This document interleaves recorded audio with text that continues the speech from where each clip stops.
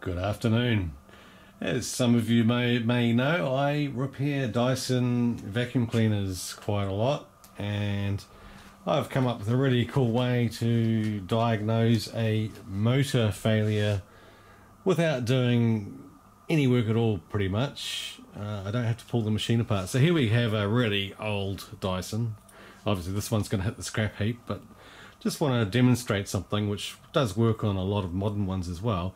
This one has a blown motor, and the motor looks like this. It's a universal motor, and this is what a diagram of those universal motors look like. Now there's a really simple way to diagnose if that motor has failed. What happens, I don't know if this is going to show it well, but the armature gets black and it goes open circuit.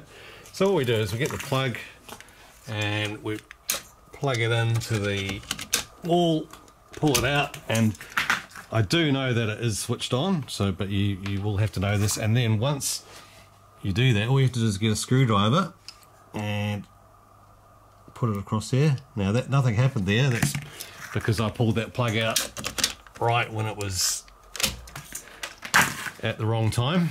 So you just have to do it a couple of times. But if I can get a spark off here, yeah, so a little spark there, I'll do it again.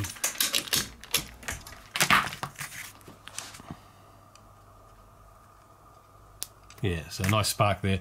Now what that spark means is, if you look at the diagram, there is a capacitor there, and if that armature and brushes and everything were all a complete circuit, it would discharge that capacitor.